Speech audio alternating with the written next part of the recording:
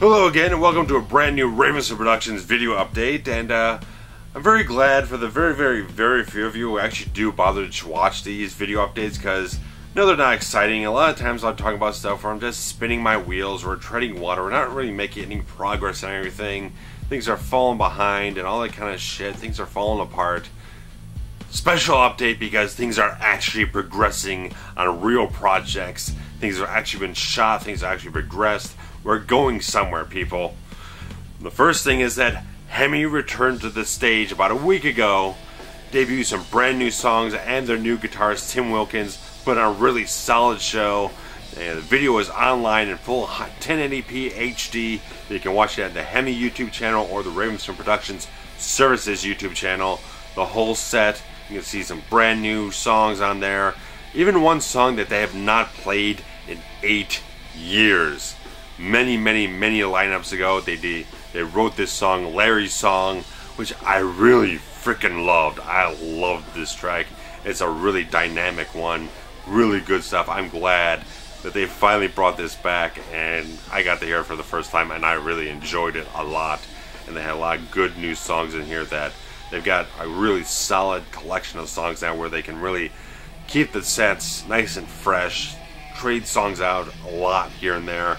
And hopefully, now that I don't know if they'll have another show by the end of the year, usually not, but they'll still be working on stuff. So next year they'll get in the studio, they'll record this stuff, get a nice new album put out, and we can do some really exciting things with that.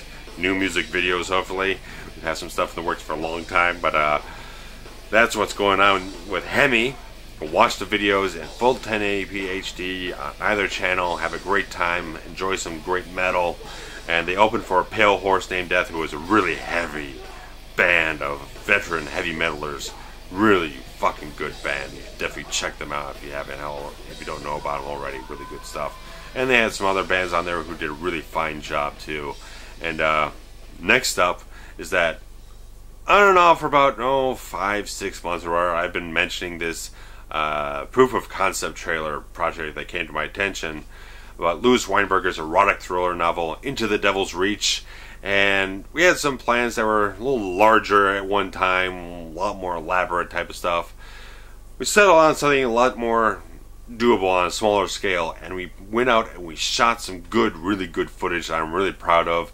It was great going back and actually shooting something with this new camera, 1080p HD, 24 frames per second, as a film project. And I was very happy with what we achieved. I wasn't too certain how things were gonna kind of roll together, work together, all that kind of stuff, how it was going to come together beforehand. But once we got into shooting things and saw how things were progressing, how things were looking, and I think it's going to come together a really solid package.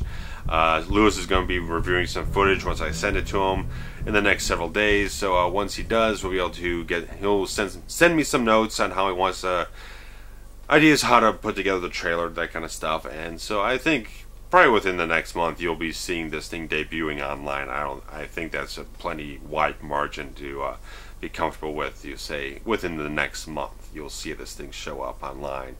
And you can go to Lewis's website, you can order the book there, get some excerpts from the novel, read up a little bit, get a little taste for what he did for this thing. And it's very explicit type of stuff, and he went full bore with all the subject matter in this whole thing, so it could be very entertaining, very engrossing type of stuff.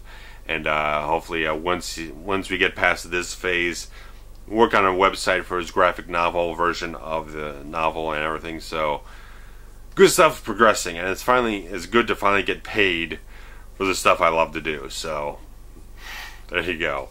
And a couple other things. Damn it, I always forget what the hell else I'm going to mention. Fuck. There's speaking of getting paid for stuff, I should be putting together a couple more reels for people. Chris Agos, as always, doing some updates to his theatrical reel. If you're an actor out there, you need a reel put together, however much footage, whatever quality of the footage is, just contact me. We can talk, look at the footage, see what we can do. I can put together a great reel from almost anything. So if you think your quality of your footage is not all that fantastic, it's still worth giving it a try. putting something together, see what works, because I think reel is becoming a lot more vital to the success of an actor these days.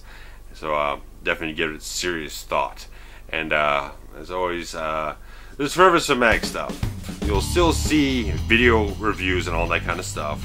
The written stuff is kind of evaporated because, one, partially because there's been a lot less free time for myself, more hours at work, and less days off in a row type of stuff. I usually have like a single day off between work days, so it's a little harder to get a lot of stuff done at one time. So the written review stuff mainly is because why it's evaporating, why I'm not doing it as much, why I've not been mentioning it in a lot of the reviews, saying, hey, go down below, check out the description of the written reviews and the link below, like I usually say, is mainly, the main thing is, even if I had more time, the interest has kind of gone down from it, because even though I've watched a whole lot more movies this year, I've written more reviews this year than I have in any of the previous years, the reaction, the feedback, all that kind of stuff, the interaction has gone down tremendously.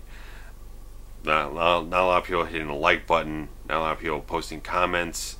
It just feels like I'm more just writing this stuff for myself, which isn't too much of a bad thing, but it's very time consuming to sit down and write all these very in-depth reviews. Because the reason I really started Forever Cinematic was because I got inspired because I enjoyed writing the reviews. But I always saw all these websites with all these sort of truncated, sort of very service level reviews that really didn't get dig down deep into the substance of a film and really analyze it and tell me what it really has to offer on a deeper level. I wanted to do that with my reviews, even though it would be requiring a lot of the reviews to be much longer than an average review would be. I wanted to go and attack these films, not attack them, but get deep down, dig deep into the very core, the very substance of these films, and also give you a perspective from an independent filmmaker who knows a lot of things about how to shoot a film in a certain way, how to make the most of what you have when you don't have much of anything. So certain perspectives I could give, and a lot more detail and a lot more depth into the reviews. And it takes a lot of time to do that kind of stuff, to watch the film and really dig into the intricacies of a certain film. And just if you read something like my Terminator 2 review, you'll understand what I mean. And a lot of Star Wars reviews, a lot of the reviews, I just want to get really deep into it and just like tell you exactly what I think about this film inside and out. And it's just too much time to devote to something that just feels like I'm just doing it for myself at this point, where there's not a lot of people showing any kind of appreciation for what I do in that regard. With the video reviews, it's completely fucking different. Even though if I'm not getting a lot of likes, not getting a lot of subscribes, not getting a lot of comments, at least if someone's clicking on a RavensFilm Productions video of any kind, that is a conduit into everything I do as RavensFilm Productions. The movies, the trailers, the music videos, these reviews, all the various crap I do on this channel is a conduit into everything I do as RavensFilm Productions. So the blog is minimally integrated. There's a couple links on there. It says RavensFilm Productions on the blog. It's not really integrated as anything that really says you can go to this blog and you can be instantly transported into RavensFilm Productions by doing that. Here on the YouTube channel, you're right in there. You're right in the thick of RavensFilm Productions, and it creates something. And this is really what I feel has really built up the subscribership of this channel. About a year ago, I think I had like 57 subscribers. I've got 113 now, which is a great feeling. I keep seeing every week one or two people are subscribing every week. They're finding something interesting in what I say, and I'm very much appreciative of that. It's a little hard for me to gauge my own how well I'm doing with these things, because I know I've made some poor videos here and there, and some of them kind of disappear unexpectedly. But regardless of that, I try to put as much passion, much talent, much passion, as much personality, much care into what I do here, and I very much appreciate that you people check it out and show some kind of appreciation for what I do. And the few people do comment. I keep saying subscribe and stuff. Comment. I very much appreciate it. I try to, even though there's very few commenters, I try to respond to every single one of them with a little bit of something, a little bit of appreciation for you commenting on the video. So Appreciation is the word of the day. Video reviews will continue to go on because I want to do a lot of great stuff with this stuff. I want to keep doing like some of the franchise retrospectives, which I think is some other ones to do. Keep the content varied. Don't want to keep focusing on one genre or anything.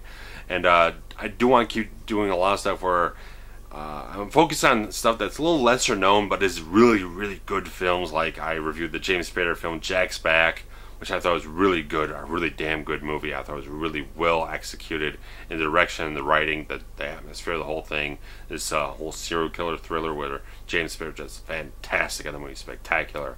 And something like Fire in the Sky, really fucking good movie. I really like that movie a lot. Contains one of the scariest fucking sequences I've ever seen in a film that still creeps me out to this day. So still want to keep focusing a little bit more on that, just trying to pick out some things in my collection that I want to spotlight that people might not know too much about, but also some stuff that just show kind of a celebration of certain things here and there. So it's a good mix that I want to keep going for when the time permits, because if I do one of those video reviews, it can take a whole day, and like I said, sometimes all I have is a single day off at a time in this weird retail schedule I have.